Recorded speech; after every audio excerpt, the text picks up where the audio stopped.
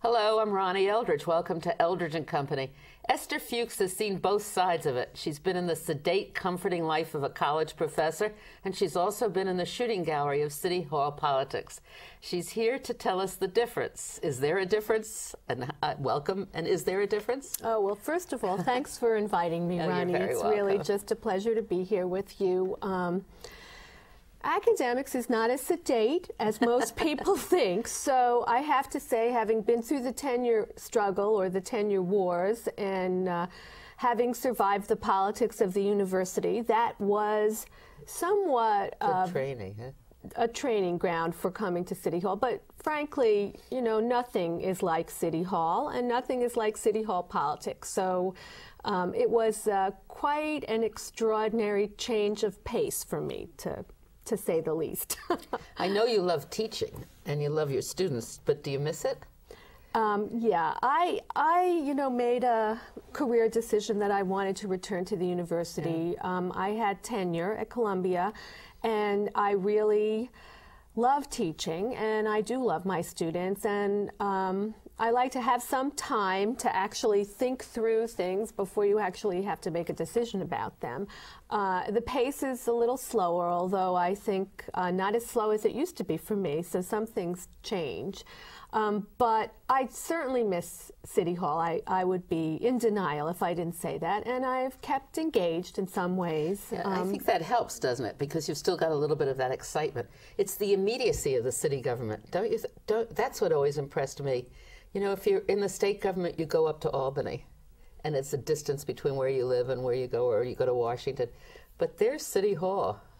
It's so approachable with the steps. Of course, now you have to go through all that stuff to get in. But you can still protest on the steps and get back there now, unlike in the Giuliani period when the steps were closed. Right. So, but it's that immediacy. You're right in the middle of the people you're governing, so you get that back and forth and that constant pace and excitement. That's a fabulous point, and it's something that I actually got to talk about in my classes, because when you teach democratic participation or American politics, most of the students really don't believe that they make a difference or that they have any capacity. Even the smart ones and the politically engaged ones, it's hard to convince them that voting makes a difference, or they can actually send an email, write a letter, go down and be part of a demonstration, and that anybody's paying attention. They know they can be active, because students tend by nature to be active, but that anybody pays attention. And we both know from our experience in government that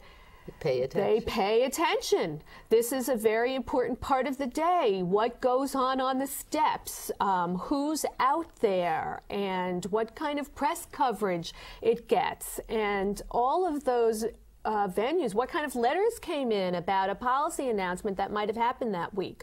All of that actually is important to people who run for elective office and who have to govern afterwards. Is it good, or is it a good thing that it's so easily impacted by public opinion? It's, you know, I have mixed views of all of this. I think public opinion and the public engagement is probably the least of our problems in making government work. The dysfunction is really more, I think, about federalism and the connection between city and state government and national government, and the abdication of authority and responsibility at the national level. I mean, we have a situation in New York now, which I think is fascinating, where Mayor Bloomberg articulated in Plan NYC essentially a sustainability and environmental policy agenda for the future of the city. And he, with a whole strategy for implementation. Since when is sustainability and the environment local government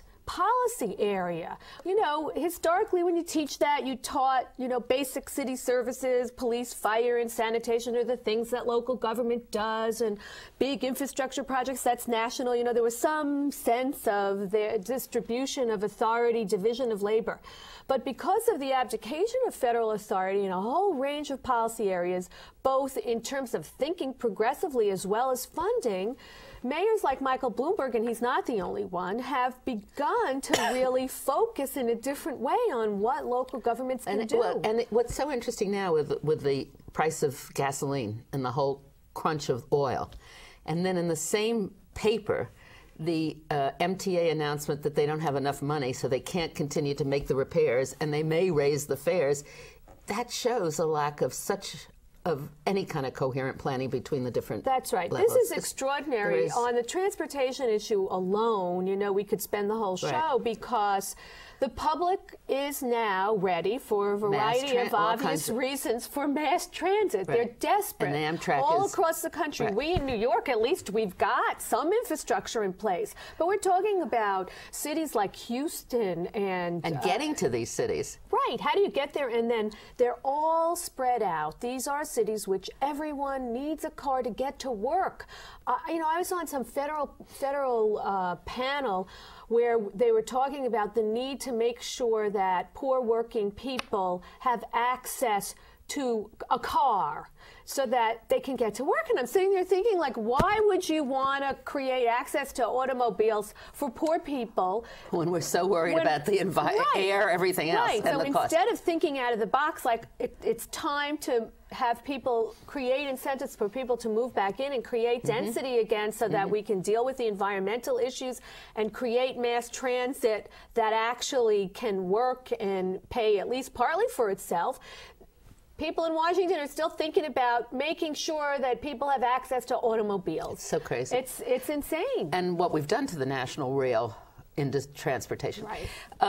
Do you think, you were there during the term limits and with a lot of interest on term limits, and do you think, back to public opinion and each elected public official's concern about the future, right, has that impacted, do you think that? I've been thinking about that a lot because I was initially a supporter of term limits, both for the city council and the mayor, because me too. When the system was broken, if there's no way to really run against or challenge an incumbent, if basically incumbents cannot lose because of how the system is structured, then it's broken and you need to do something about it. I agree with you, totally. That was my position too, but it hasn't worked out the way we thought. Yeah, what's really happened is, you know, the interesting members of the city council are essentially looking beyond the position for their next job.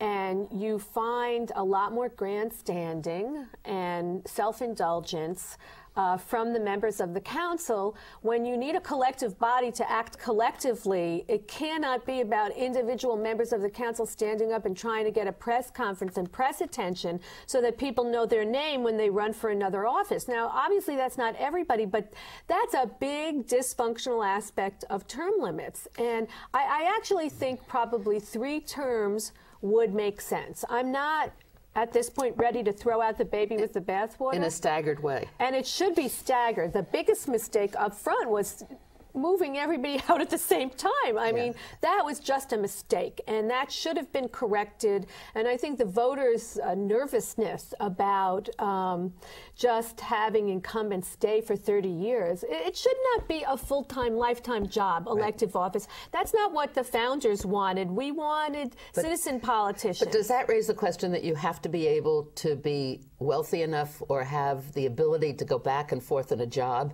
so that you can serve public service? I agree with you. I always believed that you ran for office, you presented yourself because you had some specific interests you wanted to see to accomplish.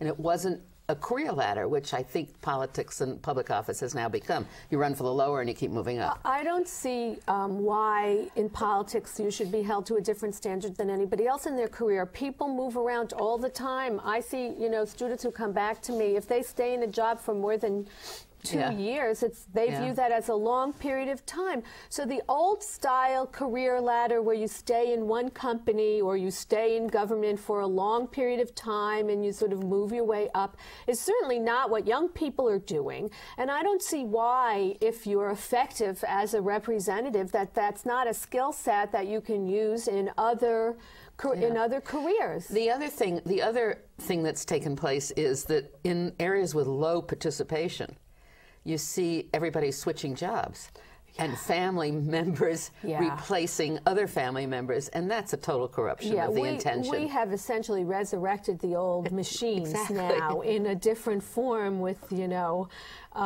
basically it's become a family business. Now, you know, you can't tell kids not to do something because their parents did it. It, you know, happens everywhere. But the extent to which the trading, as you said, is going on between running for city council, running for the state legislature, and then essentially saying, okay, let's flip now, let's switch. It's transparently, you know, borderline corruption. But it works. That's what's so crazy. Because of the name recognition, partly. I mean, the public does have a limited ability to focus on local politics. Does that raise another question, that there isn't adequate reporting of local politics? Yeah, you know, the reporting of local politics, especially state politics, is really abysmal. And, you know, I've thought about that. People do not want to go to Albany. They do not want to shine that light on Albany. And but it's not all the press's fault. The public just doesn't, they're not interested. They are not interested. And from survey research that I've done, the way to get people interested in politics is to focus on neighborhood-based issues that they care about, that affect their neighborhood and their family. And if you can connect politics to people's neighborhood or their family, they'll pay attention. You know, when people mobilize, it's usually about something in their backyard. But there's a way of educating people and linking them to these issues so that they can understand that it's also about them. Because really, for far too long, most people felt like, you know, the political decisions are not about me, they don't affect me. And it's usually not until a crisis that you can get people to pay that kind of attention. So we could do better on this front of linking people more directly and helping them understand, you know, how their future really depends upon paying attention. So that's a great segue, right? Yes. Into a project I've been working on, which is really, really exciting. It's a New York first, and I've been working on it with the public advocate, Betsy Gottbaum, and Mayor Bloomberg and his Office of Operations, Jeff Kay, and Mary McCormick from the Fund for the City of New York. And it's called New York City Feedback Citywide Customer Survey. And I don't know if people can see this, but we'll show it. They're going to, a random sample of thousands and thousands of New Yorkers. This is an enormous survey, not just 1,500 like the survey research operations do, but there's a sufficient sample so that every community board will have a statistically representative sample in New York, and so the data can be broken out by neighborhood, which is very important. But the survey is really about asking people not just what they think about city government, but it is specific about the service delivery issues and whether or not they're being responded to and there's effectiveness. It's about 311, asking how that's working for people, and listing a whole range of issues, both by neighborhood as well as citywide, because in New York is a city of neighborhoods. So then it gets broken down, and the different community boards get the answers from theirs. The data will be available by community board, and also there's a series of demographic questions, so we can look at, you know, whether renters or homeowners see things differently, or by age and demographic characteristics, by what language you speak in your home, those kinds of things. But it really it's really a detailed survey, and I'm really hoping that everybody really fills these questionnaires out. You can do it online, by the way. If you get it in the mail, you can just go online and report. But it's interesting because you like it, and it's up your alley with the demographics and the figures and what people think. Now, take it to your city government experience. How do you carry out to respond to some of those things? You know, we did, when I was in the council, we did something called the Project Punch List, and it was a questionnaire and everything. We recruited people, and people had a block. Right. And we covered the whole district about where there's a pothole, what lampposts needed, what all the different things you needed, sidewalk repair and that kind of stuff. And it was great. Then we had to compile it, and then we had to send it to the agencies, and that's when it broke down. So that's you know, a major part of your governmental part of it. Yeah, what's really important about this is it is being done with the Mayor's Office of Operations. Yeah. They are spearheading this. They're the ones who are paying for the survey. They're the ones who are going to coordinate with the agencies to implement on the basis of the findings of the survey. That's great. So it's a real accountability thing that can be implemented. The public advocate has had a really key role in it. And the other piece of this is going to be focus groups that the public advocate will be doing with the Fund for the City of New York, so that when we find in the aggregate data, in the general data that comes from the surveys, specific kinds of problems, let's say, you know, there is one neighborhood or one community board that seems off the charts on sanitation or off the charts on rat control. We can do focus groups and find out more than from the individuals of what are they thinking, what is going on exactly in those communities as a follow-up to the general survey data. You worked a lot in the government in improving systems between agencies. Yes. So it interests me that I wanted to go back to the federal, state, and local. It's very important, isn't it? And I always noticed in politics that local officials and state officials and very rarely get together. Yeah, it's really true. It's the issue is both cross-agency collaboration as well as different levels of government collaborating, which is probably even harder than the cross-agency stuff. And I was in some ways naive, which I think was good, because I basically focused on some interesting problems that the mayor found interesting and decided, okay, this is what I'm going to do, and I'm going to figure out who is engaged, and let's get everybody together, work out the solution, and figure out the implementation plan, right? Yeah. Sounds simple, of course. Right. So, of course, it's, you know, it's crazy difficult, and people were, in many ways, looking at me like I had totally lost my mind. And also, you know, you get enormous pushback from the people who are controlling things, the status quo, the people who do not want change, whether they're in city government or state government, or whether it's one agency versus another. People do not, when I worked on the out-of-school time initiative, for example, that was 7 different agencies. Yeah. And how do you get them all together? And there was a lot of movement. You know, we were, in that instance, moving kids who were in the daycare system but were in school out of the daycare system into these after-school programs. The daycare system is hard to coordinate with anything. The daycare system was a mess, still has problems. People are working on it. But one of the pieces of this puzzle that I didn't really understand, I'll admit that up front, but worked it to my advantage. I was looking at the policy. I saw that the funding for after-school was unevenly distributed across the city. We mapped it. You know, I worked with a couple of agencies, the Department of Technology, and of course DYCD and Jeannie Mulgrave, the commissioner there. And we had a grant from the Wallace Foundation, which was very important. And we mapped it. And lo and behold, there are certain neighborhoods which are getting more money than other neighborhoods, and it doesn't correlate with the number of kids in the neighborhood. Isn't that partly because the original child care centers were built and in neighborhoods, and then the population shifts, and you've still got the construction? That was partly the child care problem, and this was the after-school money. So there were 2 problems exactly like that. One related exactly to what you say, how the child care system was structured, and one to an after-school system that before the mayor came in didn't see an RFP for 8 years. Right, during the Giuliani administration. During the Giuliani administration. So you had, and it wasn't that there were a lot of good organizations doing good things, but there's a fairness issue, and as the populations move around, you want to make sure that new immigrant groups get some money, and that there's some equity in the system based upon the number of youth, at least in a neighborhood. So part of the funding was coming through that daycare money. Well, what I didn't realize, and so the logic of it, no one could disagree with the logic of the policy. Of course, as you know and I know, the logic of the policy doesn't always carry the day.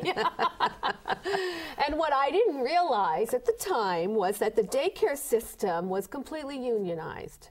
And the after-school system is not. And there are a variety of reasons for that. It's partly because a lot of part-time people do it, and you bring in people with special skills, and it's a different pedagogy for kids who are in after-school programs.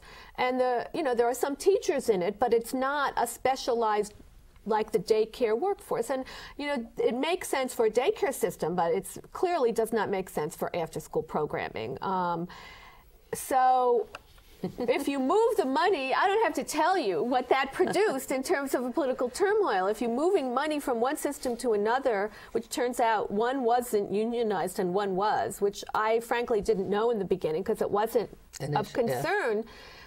clearly you're going to get pushback from somewhere about doing that, which had nothing to do with what needed to be done, the quality of the policy. That's just an example. The other example, which is great, is the groups that had money certainly didn't want to give up their money and share it with some groups in a different neighborhood. So it's that kind of thing within the government. And then I always found that government reacted to what people thought was happening, not what was actually happening, very often, as a result of our manipulation of the press. And this goes back to our protests and everything else. If they think that's what it is, and then you have to look.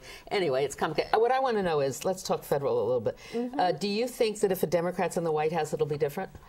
Yes, I do. I mean, I used to teach a course called Presidential Parties and Elections for 20 years. And I used to have a really hard time with my students convincing them that it made a difference if you voted for a Democrat or a Republican, until the current George Bush. And when I said to my class, well, if Al Gore had won, would it be different than what George Bush did? And there wasn't, people just said, of course it would have been different. So the theory in American presidential politics of the Tweedledum, Tweedledee, it doesn't matter who comes in, it's the same special interests that govern and affect policy, is frankly ridiculous. It's not the same anymore. You can see so clearly that we're in a very important period. I think it's what we call in political science a sort of realigning period in which the majority, the future of American politics is really at stake now of what direction the country goes in public policy. We had 8 years in which the public figured out they don't want to go that way anymore. And they are looking to the Democratic Party to change course to make a difference. Does the federal government, that really drives things, right? I mean, the state government is really a passive pass-through, isn't it? How much of our policy does the state government initiate? State government, particularly in the last 15 years, initiates a lot of policy because it creates the regulatory structure in which a lot of federal money comes through. So a really good example. Like childcare.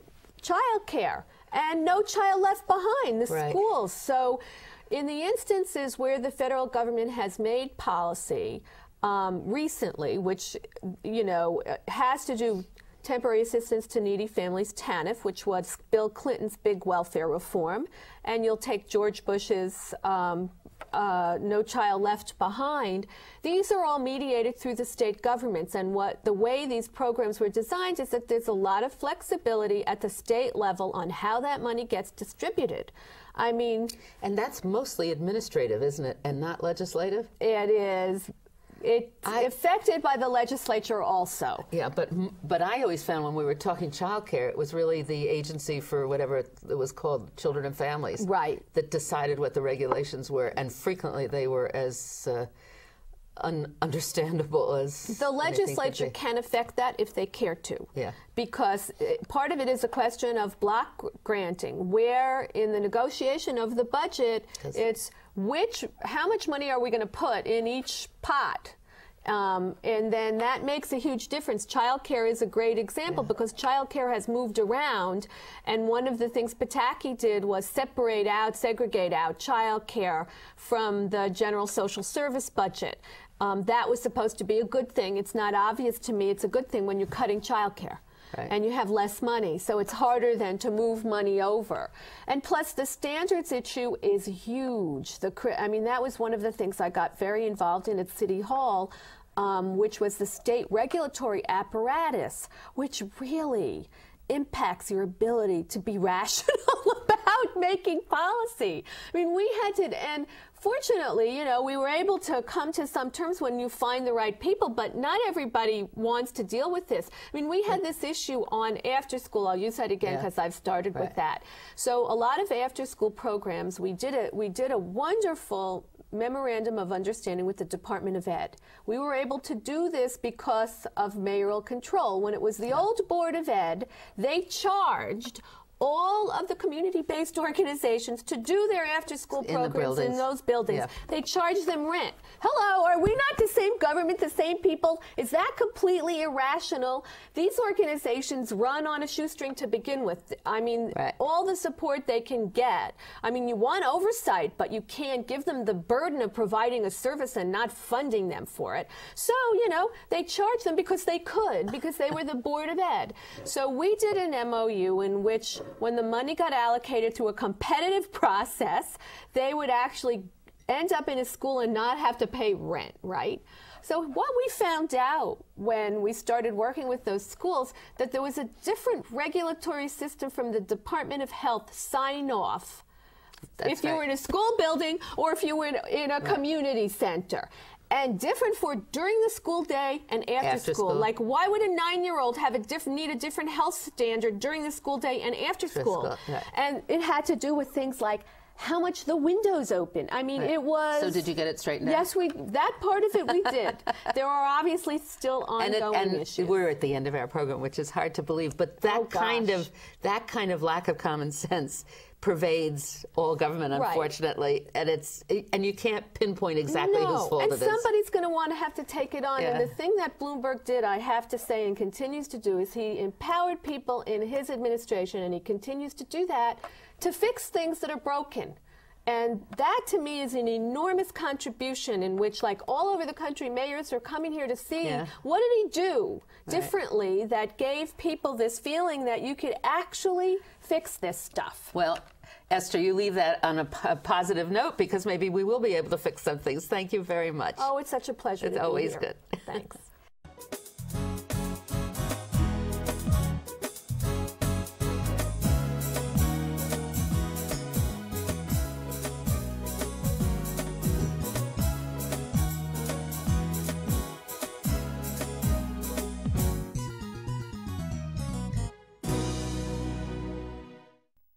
If there are any people you'd like to hear and topics you'd like us to explore, please let me know. You can write to me at CUNY TV, 365 Fifth Avenue, New York, New York, 10016, or you can go to the website at cuny.tv and click on Contact Us. I look forward to hearing from you.